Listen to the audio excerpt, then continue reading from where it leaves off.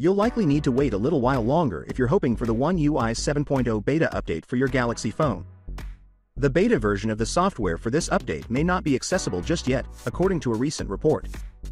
As per Ice Universe's post on X, there are presently no intentions to release the One UI 7.0 beta anytime soon.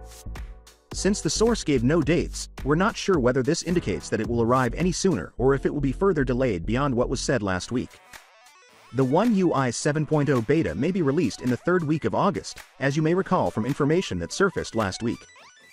As per our sources, Samsung may postpone the release of the One UI 7.0 beta in order to give priority to updating more devices with the One UI 6.1.1 update.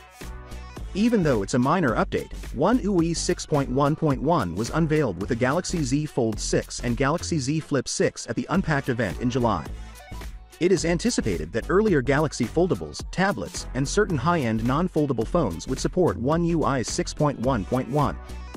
Although One UI 6.1.1 will introduce new Galaxy artificial intelligence features to older flagship models, One UI 7.0 is expected to be a more significant update.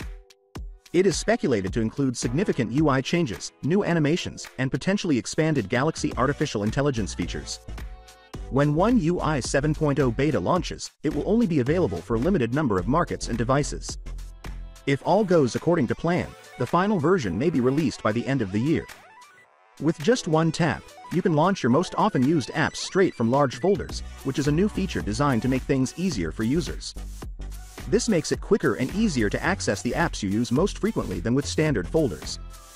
To keep things organized and make it simpler to identify and use commonly used apps, One UI allows users to categorize apps into folders on the home screen or in the app drawer.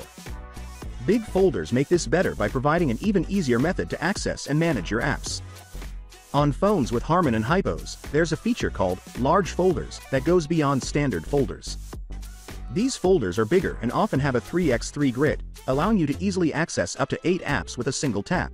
A little symbol for extra apps is shown in the 9th space. Finally, what are your thoughts about it? So without being said, let me know your thought in the comment below, and if you are new here, please subscribe. Peace out.